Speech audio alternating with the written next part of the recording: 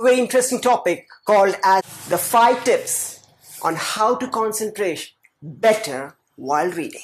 Yes, this is a very interesting topic for me because trust me, I have seen many people facing this challenge, and this is something which I really want to make sure many people benefit.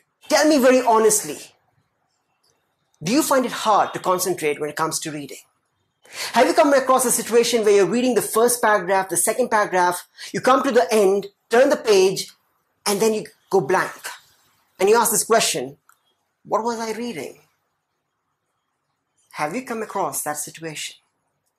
Let's be more honest. The more we are honest, the more we make progress. So here's the first tip before I show to you. I'll tell you one thing. It sounds stupid initially, and later when you apply it, you'll start to like it. Yes, that's how the first tool which I want to reveal to you on how do you concentrate better. And that says smile. Yes. Smile at the book, smile at the PDF, smile at the pages. Yes. You might feel it's crazy, it's stupid. I told you, right? Hold on with me. Yes, it feels stupid, but it's okay. Because smile is contagious. When you see a child smiling, what happens? You smile. When you see anyone smiling, you automatically smile. And that is so powerful. Because you know why? Smile helps you to approach the person, that object much better. Yes. Now you might be thinking, okay, that applies for human beings. That applies for a pet, a dog or cat. But what about an object like a book? Let me give you an example. When you see your favorite car, how's your reaction? Wow!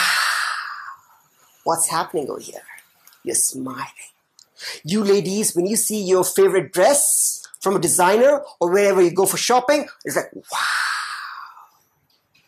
You immediately build up that connection with that object. The object doesn't have a smile, but with your smile, you feel more connected. And that's what I want you to develop. The first thing, in order to concentrate better. The connection is the most important thing. You know, I've seen a lot of people come up to me and say, reading is really boring. I understand. You know, for most people, reading is like raw, dry subject, a dry object. Something like the old radio station, the Doordarshan one. Okay, it's like people had to forcefully listen. They knew it was good information, but it was really boring. And for many people who really do not like to read books, it's something like that. Reading is a pain. It's a hard task. And for those people, trust me, adopt the first tool, smile. Once you smile, looking at that book and read one sentence, you start to feel good. Trust me in that. I have applied this technique for many of my students. This whole year, we have applied it for more than 100 students. And everyone has got results. You too will get results. It's only about application. Yes. When you smile, right now, I can't see you. I'm seeing this mobile phone. And when I'm smiling, I'm feeling more connected with this. That's how it is, guys. You feel more connected. Once the connection is built up, magic happens. Yeah. All right, let me go to the next tool. It's a powerful statement right now. It's the focus statement. Yes, that's number 2 is focus statement. But before I reveal to you the focus statement, let me give you an example. Imagine you're going for shopping and you went to a store, you bought a shirt, anything what you like, and then you went to the cashier. You took your credit card, you swiped your card, and then you started a conversation with the cashier. You had a pleasant talk, and then after a few minutes of conversing, you just walked out, forgetting to pick up that shirt which you just bought. And you aram se walk out. After a few minutes, the salesperson sees that shirt and comes out hurrying and starts yelling at you. Hello sir, hello sir, hello sir. He's loud. Other people are noticing him. They're reacting. But guess what? You do not respond. You do not react for that call. Then immediately the manager comes out. He takes the receipt, sees your name, and calls out your name. Guess what happens? You immediately turn to that call. Now tell me what happened. Before, when the salesperson was calling out, hello sir, you did not respond. But when your name was announced, was called out, you immediately turned. You became attentive. Go ahead and write your comments. Why did you respond if you were put in that situation? The name grabbed your attention from wherever it was, your mind was wandering, it grabbed your attention and then it pulled you towards that call. You became present. Isn't that true, guys? They say the sweetest name to a human ear is his or her name. Yes. A powerful way to grab people's attention is by calling their name. Now let me take this concept and apply into reading. So that you might be wondering, why is it going into shopping and then not coming to reading? Here's where the connection I'm building up. So here's that statement which I told you, a powerful statement. Whenever you see a book, whenever you open a PDF file, whatever reading material it is, please start by saying this statement. What is this topic? It could be the topic, the title of the book, the chapter title, whatever it is. Gonna give to your name. Very, very important. Go ahead and try it out, guys. If you have a book right now, go ahead and open the book and just say the statement looking at that book. What is this topic?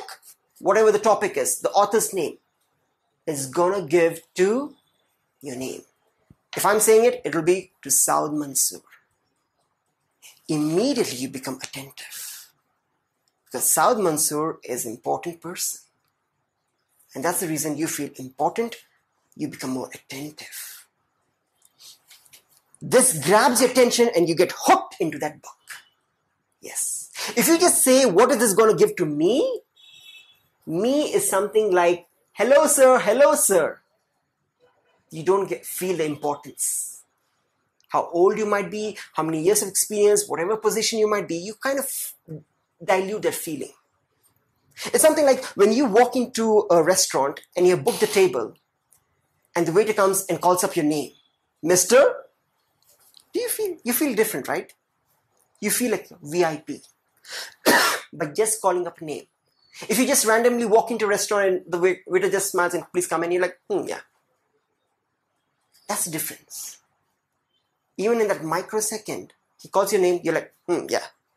And you walk pretty stylish, confident a bit. Notice that. And that's what I want to apply the same thing. Because these are slight changes. We see the changes when we are going to a restaurant. We see the changes when people call out our names. Let's apply that when it comes to reading. Very, very powerful, guys. This will definitely make you more hooked up. More connection builds up. And that is the most important thing. You need to build up the connection. That's when you are more focused. There's more concentration happening with you and that with the book. Important one. Did you get some value over here, guys? How about the second tip, which I just shared with you? What was the second tip? Was the focus statement. All right. Here's the focus statement, guys. What is this topic? The author's name, the title of the book, whatever it is. Gonna give to your name. Guys, don't worry. If you're writing down notes, don't worry. I do have a cheat sheet which I'll be providing to you right now or afterwards at the end, where you can click on that and definitely grab it, because I want you to be implementers. I don't want you to just listen and not do. So I make sure that it's a simple cheat sheet so you can go ahead and read it after the session and apply it. Let's make sure we are implementers, not just knowledge seekers. All right? Good. If you're getting some great value, guys, make sure you share this video so that more people benefit. That's important. Let's move to the next one. What is it? It's called as the build urgency. Yes. It kind of follows with the second one. When you feel important, when you feel like a VIP person, it's more like a CEO. A CEO's time is more valuable. Isn't that true? Compared to another person in the company. And that's what I want you to feel. A very respectable, a high-level person. And what is a high-level person's time value? Very much important. Anyone comes to approach him for help, you talk very fast. Sir, this is the thing. Sir, 2 minutes, sir. That's how they do, right? And that's the kind of urgency I want you to develop once you open that book. You want to make sure that within 2 minutes, this document or this author better tell me some valuable stuff. That is the mindset I want you to develop. Very powerful. Because when you set up that mindset, you know how you feel? You see yourself and the author eye to eye. Yes. While as the rest of the people, whenever they open the book, they see the author a bit like this. Because this author is a bestseller. This author comes on television. This author is a millionaire. Whatever reasons, we kind of look at the author and start agreeing every point. And we get overwhelmed. It's something like you're seeing your colleague eye to eye. What is it? Is he making sense? You're looking at that mindset. And then if you find some value, you kind of appreciate him, raise him up and say, yes, he's good. And if you don't get value, you drop it off, close the book. And this is the way I really want you to approach it. Very powerful way, because when you build up urgency, you're important and your time has to be respected, right? So the author better make sure that you get great value within the first 2 minutes, first 5 minutes. And that is very powerful. So make sure you build up urgency. That is number 3 is urgency, guys. The 4th point is kind of a bonus. Create the right environment. Yes. This is something which I've just recently found out the benefit of that.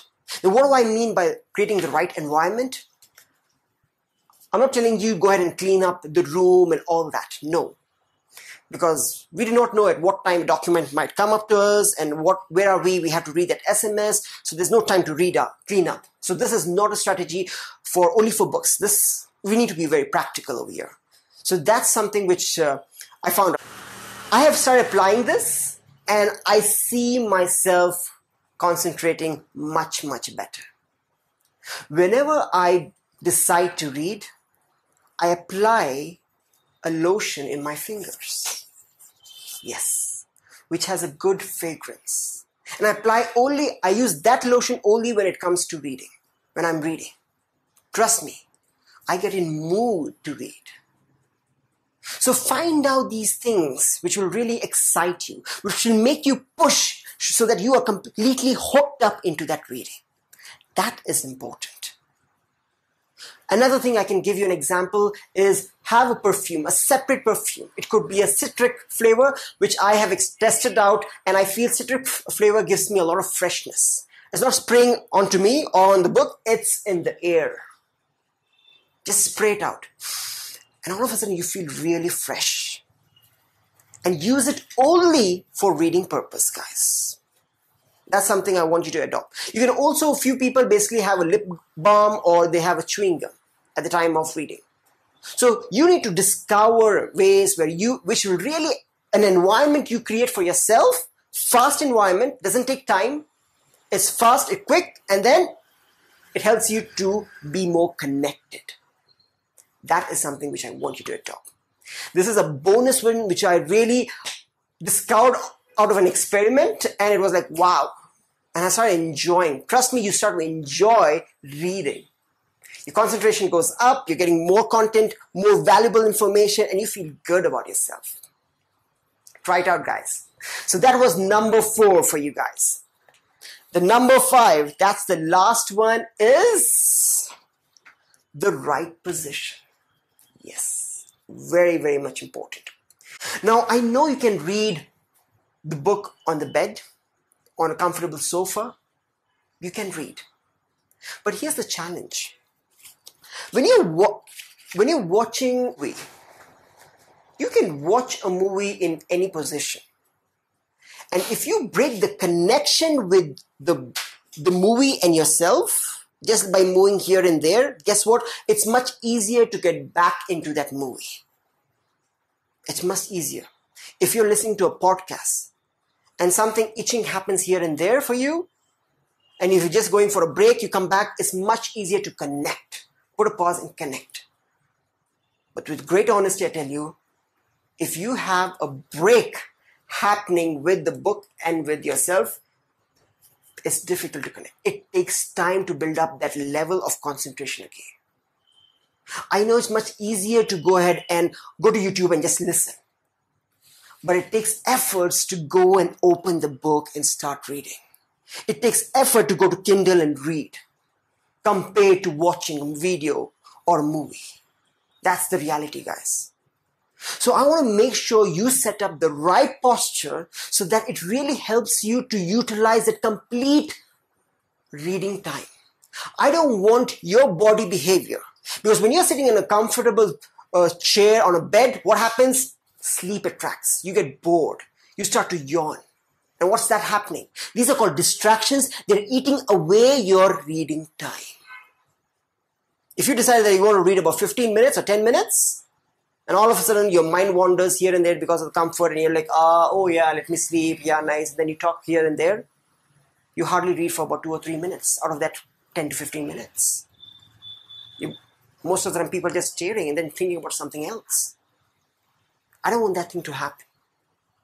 So for that purpose, make sure you have the right posture. So I want to give you a very simple one. I'm not giving you the real exact measurements. How do you want to read? But there's something you can do it. Just imagine you have an orange in your hand. Just imagine right now, as you're watching, and just place it over here at the center of your head. And try to imagine you're trying to balance that orange which is on your head. As I just imagined, guess what happened?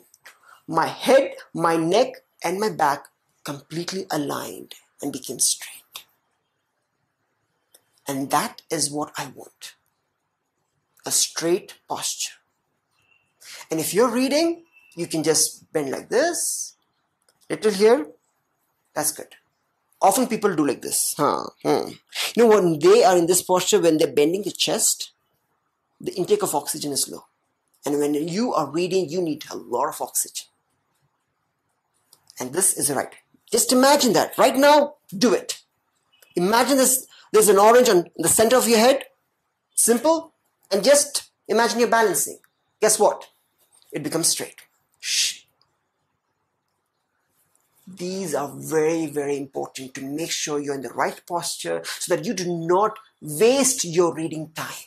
If you're setting at 15 minutes, let's make sure that every 15-minute second time is used up for reading only, is not eaten up by distraction. Because the moment there's a break, a distraction comes in, guess what? It takes another minimum 10 minutes to get back into that focus level. Why do we waste that time? Let's make sure that we use every minute into that reading and feel good about ourselves. And that's something really good, guys. We just shared with you about 5 tips. Let me give you a recap so that it becomes much, much easier for you. So let's go ahead and go to the first one. The first one is smile. Smile looking at that book, at that sheet of paper. And just smile and just read one line. You start to feel good. You start to appreciate it. You start to build up that rapport. Very powerful, guys. That's number 1, smile. Number 2, is the focus statement. What was the focus statement? Here it is.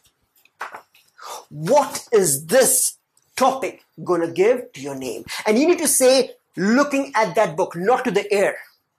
Trust me, you become more attentive. You become more present at that moment. And we need to make sure that the external environment do not distract.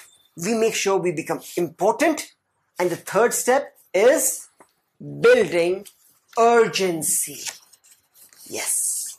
Once you feel you're important, your time is valuable, the author, the document better give out that valuable information in the next 2 or 3 minutes, or else I'm closing that book. That's the mindset, that's the approach I want you to have. And coming to the strategies, we can go further later, but right now, this is an approach you need to have so that you are more connected with that book. That's the thing. Next, create the right environment. Very simple. I use this cream. Apply it in my hands because I'm holding the book. I smell the fragrance. It just makes me in mood to read more. For you, you need to identify what it would be. I also used to, in the past, I used to have the fragrance, citrus flavor, orange flavor, something like, gives a lot of freshness. That's number 2. Or a lip balm or a chewing gum. Have a very specific stuff for reading. Do not use it for every time. Don't use that fragrance when you're going for a party. Do not do that. Make it specific. Alright? That's important. And the next part is the right position. Just imagine there is an orange on top of your head and you're trying to balance. And you're sitting and you're keeping the book like this and you're reading like this. You're not bending like this. And never sleep and read. Never sit in a cozy chair and read. In a straight chair, that's good. Office chair, good one. Because what happens when you sit in a cozy chair, you are attracting laziness. You're attracting mind to wander and sleep to come in. That is a no-no. For me, reading is an investment for my personal and my professional goal. Yes. Guys, these are the 5 tips which I want to share with you. These are very practical ones. They are proven ones because my clients have applied this and they got amazing results. And to make sure that you also benefit, I do have the link available. It is called as ispeedread.in/concentrate and you can get a cheat sheet free. Go ahead and download over here so that you can read them and it becomes much easier, guys. Alright, if you want to move to the next level, double your reading speed, improve your comprehension so that you can read more books in 2018, master new technologies faster, I do have an online course which is coming up which is called the Super Reader. Make sure you go into this link and you will get the details of that program also. But the most important thing is go here to download this right now so that you are an implementer.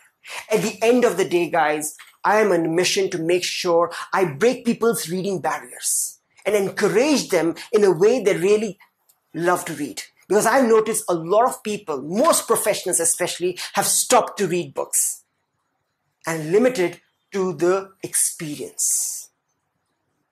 And they're stuck with the same job, same level. Just because they have to read a document like, oh my God, nahi yaar, I'm okay with this. Unless someone comes and pushes them and gives you a shortcut. Or else they're stuck. They're okay with that. And I don't want that because you deserve more stuff. And that's how it changed my life. I was able to learn new technology faster and all of a sudden doors opened up for me. And that's the reason I want more and more people to identify their true calling, their true potential. That's the most important thing, guys. Alright, guys. With all these tools, why am I doing this video? To make sure you have the best year ever coming up, guys. 2018 should be the best. So make sure you start applying the techniques, the tools that I just shared today so that in 2018, it becomes much easier for you. Yes. So these were the tips that I just shared to you on how do you concentrate. Alright guys, thank you very much. It was great fun. I just enjoyed today's session because this was something very close for me. And these techniques I just discovered on my own and it was like, wow, it works for me. It has worked for my clients. It will definitely work for you guys. Thank you.